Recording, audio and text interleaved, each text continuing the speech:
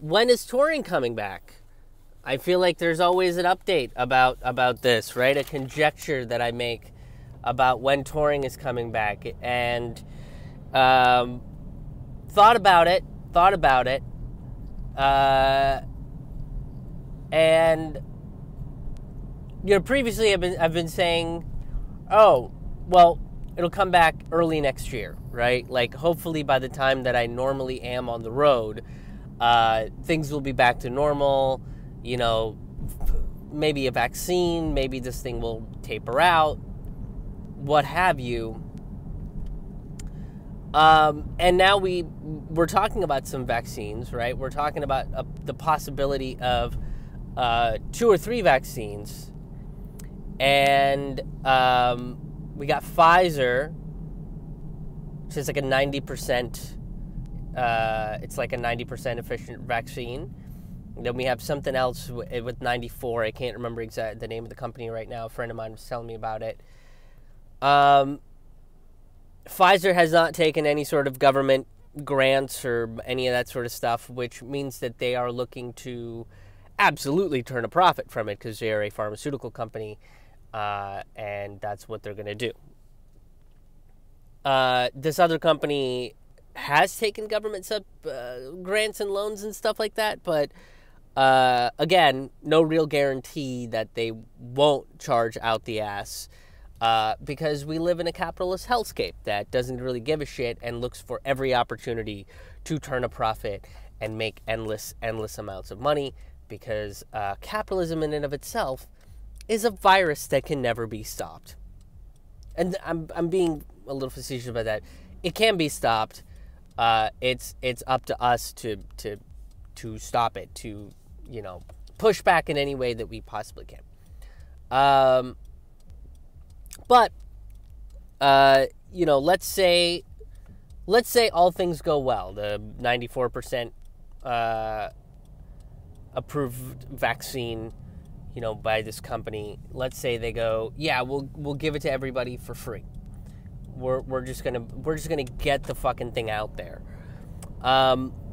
Let's say that does happen, and it happens by January.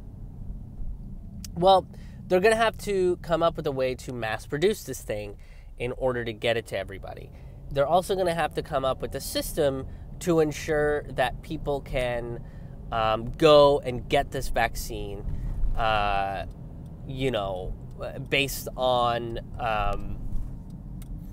need, right? Like who is the most... Who needs this vaccine the most? Well, first and foremost, I think it's going to go to a friend of mine did bring this up too. Is it's going to go to the rich people. It's going to go to the movie industry. It's going to go through to athletes, right? To bring sports back, because that's the priority. That keeps the distraction machine rolling. That keeps people. Not talking about the big important issues. It keeps us distracted. It's a nice escape, right? And I'm not saying that we shouldn't have sports and we shouldn't have movies. I myself enjoy a bevy of movies. I'm not a big sports guy, but I'm a big Marvel movies fan. I'm a big nerd, so I do enjoy all those things. And there is a place for those things, and even they aren't particularly 100% escapism, because you can't do that, especially when you have somebody creating any sort of art. You're going to have art that mirrors life, so on and so forth. Anyway, but I think that's going to be the first place that this vaccine is going to go to revive this industry, to bring that back forward, because again, capitalism needs people to go out there and spend a bunch of money. That's what it needs us to do, and that's what it's going to promote us to do. So that's going to be number one. And then number two will be, we'll talk about the elderly, we'll talk about the immunocompromised, and then it'll be general populist stuff. And they'll come up with an organization for that. I've heard a couple different ones, like based on your last name and your zip code. You'll have a particular spot that's giving out these vaccines, and based on your last name and your zip code, it will prompt you to go to a spot to go get this vaccine or something along those lines. I don't know if that's the best system in place, but it'll be a system in place. It'll be something.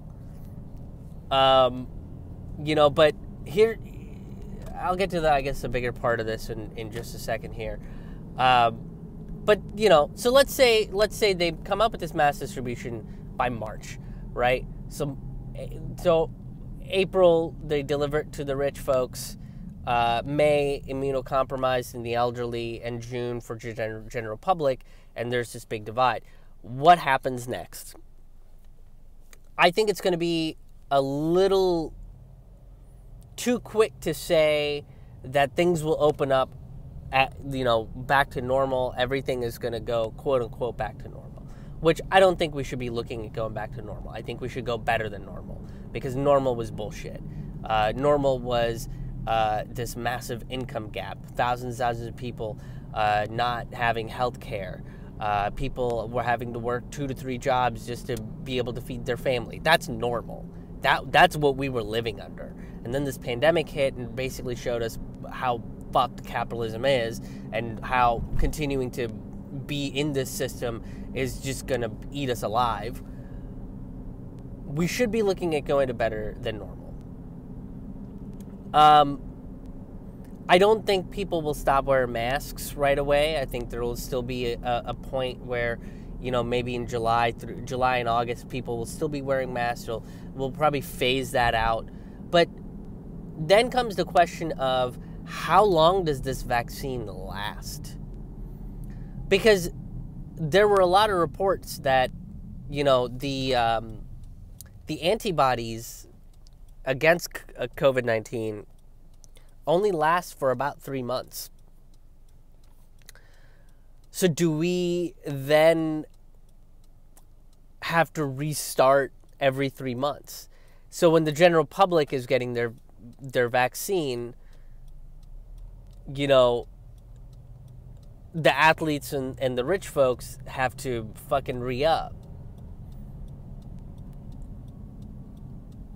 So does that mean that the economy gets fully open again? Probably not. Not next year.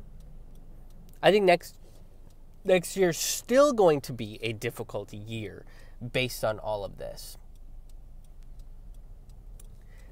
And it's something I think we should be preparing for.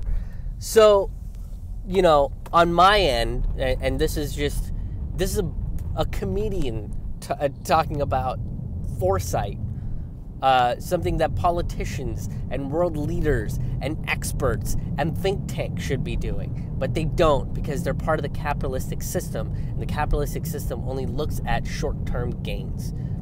How can I get the most now? Not how can I make this thing sustain? They're not looking at sustainability on any ends, especially on an economic one. How do I get rich quick and stay rich longer? That's what they want to sustain. They just want to sustain their wealth. Everything else can go fuck itself in terms of sustainability. Anyway, for myself, I'm looking at it going, well, I doubt that I'll be on the road before August of next year. Maybe even a little bit later. And most likely what I will end up doing is doing a short run of tours, fleshing out a new show, which I have an idea of what I want the new show to be. I'm probably going to call the tour the Citizen Revolution, because I've been doing those as virtual shows. And if you've, but that's neither here nor there. Work that out and then figure out what I'm going to, and then I'll probably go open for Lee Camp a couple times, as long how many ever times he would like to have me open for him and be a part of those shows. But then once we start looking at the fall and winter again, once we start looking at how many times do we have to take this vaccine in order to eradicate it from our society, it's very much going to be dependent on, how touring works, just on me, just on a ground level comedian who, is filling fucking 20 to 50 seats in cities. I'm not even filling large amounts. Even someone like Lee Camp, who fills, upwards of 200 seats, or Jimmy Dore, who fills upwards of 300 or 400 seats, or Graham Elwood and Ron Placone filling up like 150 seats on their own, is, it's gonna be a trial and error basis. But we don't have to. So, well, basically, what I'm saying is, I'm preparing myself for the first, 8 to 9 months of next year being similar to this. So, setting myself up for success in terms of doing virtual shows maybe twice a month instead of 3 times a month, because that seemed to be like a lot for me to do, especially when I was writing a new show every week. But doing that, getting audio equipment, setting up my home studio, getting settled in, because and then after that, there's still no guarantee that touring is going to be feasible for 2021 if the vaccine is a repetitive one. And then what happens when we have to deal with how do we know that somebody got the vaccine? Do we have a way to track that? Do we have a way to denote that we did? Are we going to all have to wear armbands saying, hey, yeah, I got the COVID-19 vaccine. Oh, hey, I've re-upped my COVID-19 vaccine. How do we enforce something like that? Because you have these anti-maskers, you have these people that think that this thing is a hoax and not real. That damage has been done. And that damage is kind of difficult to undo in this regard.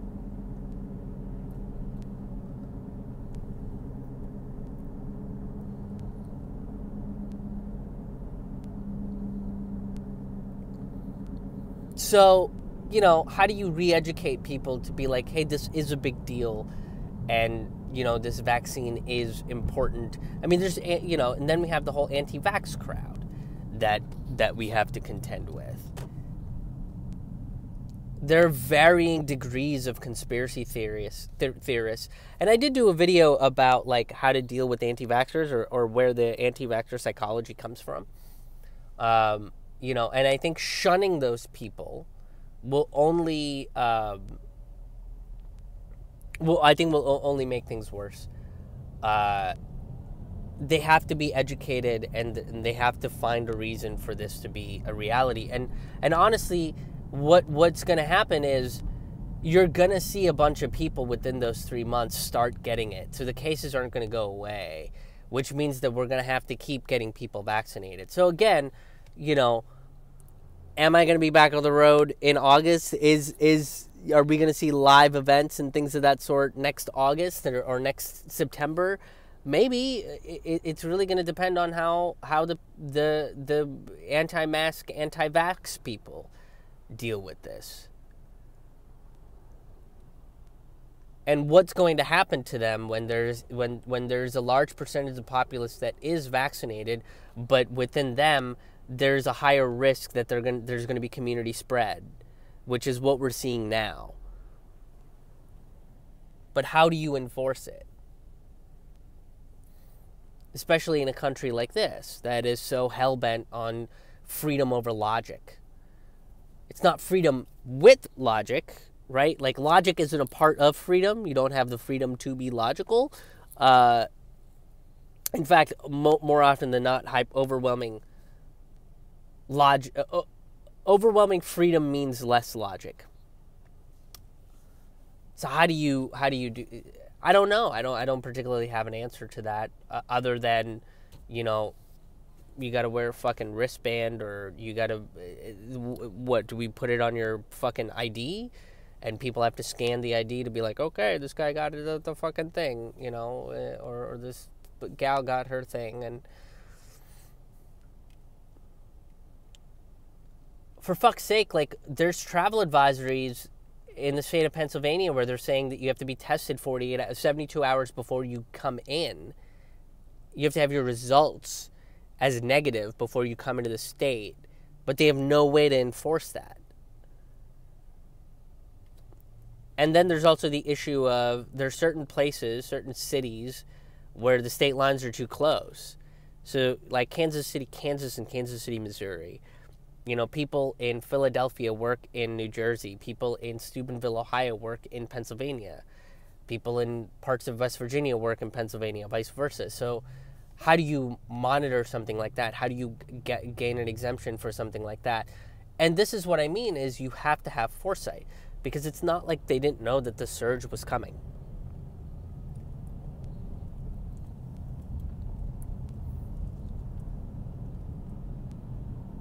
Due to lack of fucking planning. Joe Biden keeps talking about how he has a plan. Why didn't you put it out there? Why didn't you itemize some shit? You know who fucking did, though? Fucking Bernie Sanders. Bernie Sanders itemized his plan, put it out there of how to deal with this pandemic back in March. Old boy wasn't even running at that point. Just was like, this is, I think, what we should do. Anybody want to adopt these ideas and fucking make it happen? I'm here. Let's do it. Joe Biden's like, I have a plan. Testing. Science. Yelling very loudly about Trump. Having a scowl on my face and then saying something weird about black people. That's how you deal with the pandemic. Hey, what's up, everybody? Thank you guys so much for checking out this video. If you enjoyed the content in this video, make sure you like, subscribe, and share. My content is highly suppressed because this is not topics of conversation that corporate mainstream media really wants to address here. So make sure you like, share, and subscribe. Sign up for my email list.